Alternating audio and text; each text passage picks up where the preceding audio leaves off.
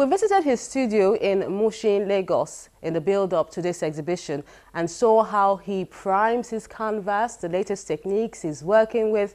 But now it's time to see how it comes together in Ridwan Osinowo's exhibition at the National Museum, Lagos. Seeds of Peace, the Sower and the Envoy, the result of months of toiling behind closed doors, has been put out for everyone to see. Ridwan Osinowo exhibits over 20 works of Islamic art at the National Museum, Lagos, showcasing the latest technique he has been working on and how it all comes together. This is an exhibition that is not always common. Maybe the last one we had was 3 years ago in Abuja. And the one we had in Lagos was about 6 years ago. I don't just exhibit, but I have message to pass. And that is why I have this seed of peace, the sower and the envoy, because it's a strong message. The beauty of calligraphy is seen here, as words from the Holy Quran are infused into these works with an instruction for the faithful. To make these art pieces takes time. We've been on this one now for the past 1 year. And we can only bring out 50 pieces. But they are very good quality pieces. And hopefully sometime in future, we intend to make it an international Islamic art exhibition. Because we need to educate people more.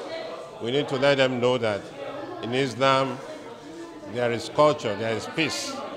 And then mostly Islamic calligraphy, teachings from the Quran, verses from the Quran. This will emphasize the knowledge base, make it more in-depth, and give people artistic works that they can even do marvelous things with. So it's more than just the aesthetics. The message is key, and the messenger is only an instrument for conveying this to the viewer. So each piece represents a seed, playing up all the virtues that birth peace. A new type of framing has been introduced to complement each work of art. A lot of gold and brown adds to the aesthetics. In keeping with the dictates of Islam, this artist does not go overboard, but restricts himself to what his religion permits, and is still able to bring out beauty from it all.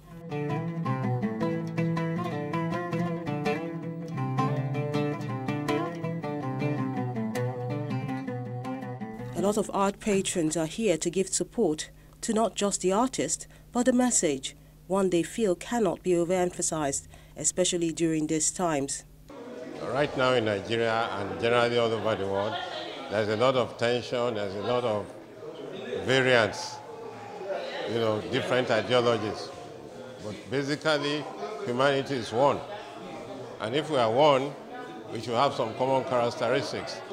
This is just depicting what Islam says and everything about Islam. It is not all about violence, and it is all about being indoor, but creativity is part of Islam. Even during the time of the Prophet, there has been creativity. When you go to the Arab world, in Saudi Arabia, in Iran, you see so many beautiful artworks depicting what the Prophet has told us. Because Islam talks about the Quran and the Sunnah, that's the sayings of the Prophet. And everything here is evolving around what the Prophet has told us and what the Quran has told us. The average Muslim person is a conservative person. But with this show, I think there is a break between that conservatism and contemporary. The artist has been very contemporary. He's been able to contemporarize his works to the extent that an average Muslim cleric will want to put any of these works in his own. There's also a clarion call for everyone to do what they can and use the arts for change. And it's that time they have to come out. If they have anything up there, let them come out. Let them come and exhibit it. And even by God's grace, next year too, I'm trying to do a kind of a group exhibition as well, where I want the creative people to come around and exhibit. It's always good to do that. And especially to address an issue. And it's the work of an artist to address issue in the nation, not just to do art for money, whatever. Put up a show, address issues. Let people learn from it. Let them know what is happening. Let them know. And if you put up anything by illustration, people tend to get it more. It's like if you want to get some message across to anybody now, just put it in a song. Try to sing it, before you know, they will take it. They will, even if you are talking about rubbish, they will take it after you. And all because you put it in the song. Same thing too, if you want to pass a message, as an artist, put it in your heart, put it in your colors, put it in any medium, then people will love it. Ordinarily, our hands look the same, but they don't do the same thing. Ridwan Osinowo can use paint and brush the same way I cannot use it. But yet, he has the same hand like I have, 5 fingers. In fact, maybe my own hand is even bigger than his own. But he brings forth bigger things from his hand than I can bring. It is the same rain that will bring very sweet scents, that will bring very pungent smell. It is the same rain that will bring sweet juice from mango, from oranges, from apple, that will also bring bitter but medicinal juice from water leaf. Ridwan Osinowo hopes that the seeds he has sown through these works of art fall on fertile ground and bear fruit in the viewer, who is just a part of the envoy that has been sent to heal the world.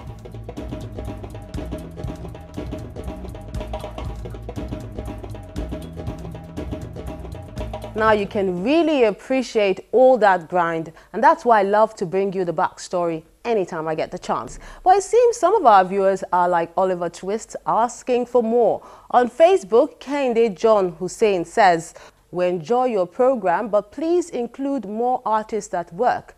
That alone will inspire the young generation."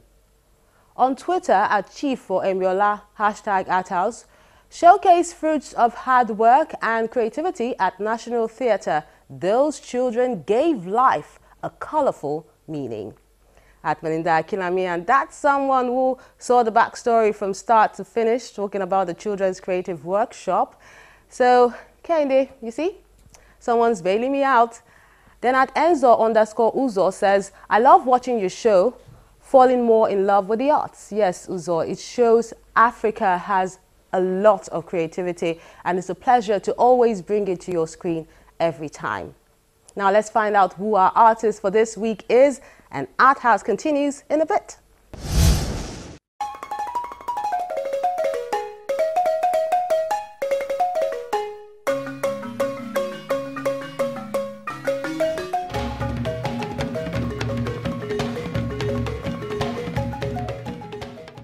He became the second novelist to receive Nigeria's highest and most prestigious national prize for academic and intellectual attainment since the award was inaugurated in 1979.